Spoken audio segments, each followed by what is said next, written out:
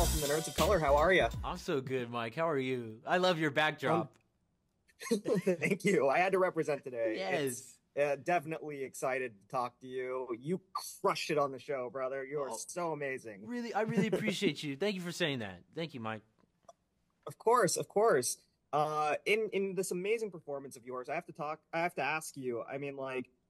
Can you talk about your experiences with the game? And did you take any inspirations from some of the Brotherhood of Steel characters to help mold your performance as Maximus? Well, my experience of the game was that if I knew of Fallout. Like, I knew it in a way where I'd always seen the posters. I'd always known other friends to play that video game franchise.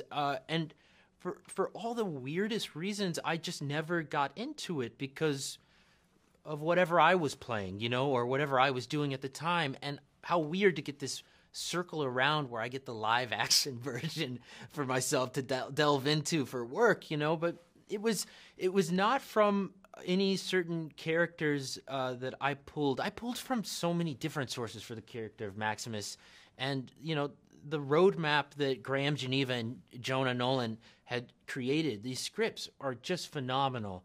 So I knew that I needed to build a character, one that could give aspects of the character that are like a player in the game where we see these choices that they have to make, but also a character that is really at war with himself, between what is the right thing to do, what is the glorious thing to do in a moment, and how being born and raised in the wasteland sort of shapes, I think, someone's morality to be so drastically different than someone living in the world that we live in today.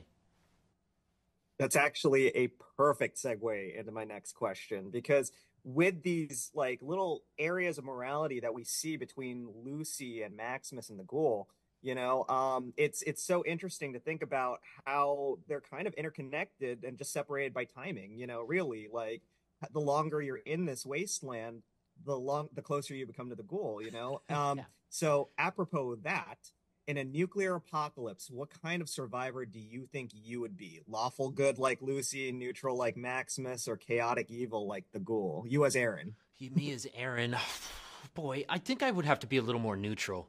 I Yeah, do think you would have to be capable of something that is not okay in the world that we live in today. I think you would need to find a way to survive.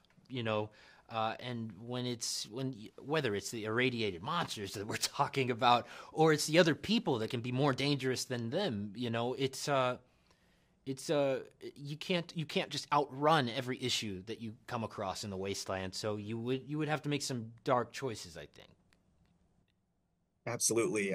You got to survive, right? Just Yeah, like everyone, Maximus, Lucy, everyone, So, um, I mean, the practical effects in this are just stellar. The phenomenal. suit of armor and everything. Yeah. What was it like stepping into that and kind of did you work around or move around in it at all, or was that mostly, visuals? Adam Shippey runs our hero suit, the full length, but I wear the top half of the suit, and I stand on apple boxes. I mean, Jonah will be nice and say it's just a zhuzh, like a heel. He just needs a little heel, but no, it's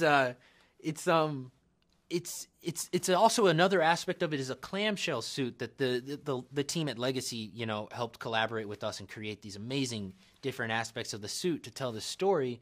But then what else? We've got the inside the helmet camera version, as well. So Jonah did an incredible job, I think, orchestrating, especially for our first season. We're creating this world and how to piece all these different aspects of it together to bring to life the suit.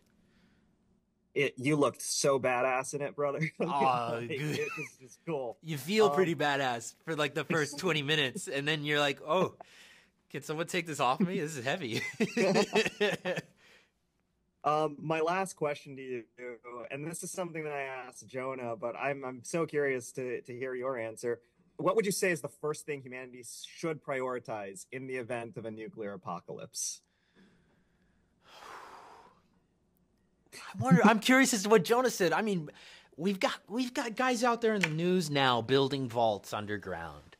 People with means building these elaborate shelters underground. I don't know. Maybe that's it, but hopefully we would, obviously just avoid the situation altogether, right? I mean, it doesn't bode That well. should be the priority. Yeah, it really doesn't bode well for our survival and moving consciousness forward, if you will, you know. He said something very similar. He said community. So you guys are on the same page. Aaron, this was wonderful. Maximus is wonderful. I can't wait for folks to meet him. And this is just going to be everyone's favorite series once it drops. Thank you so much for your time. This was amazing. Thank you. Thank you for your time. Thank you for chatting Directors, comments and the lectures, fanboys, professional artists and professors. Maybe a nerd who's just like you, talking about the things that you like too. So I invite you to the NOC. In full color, you see me. The hard knock life, comics, movies, and TV. Yeah, pop culture with a different perspective.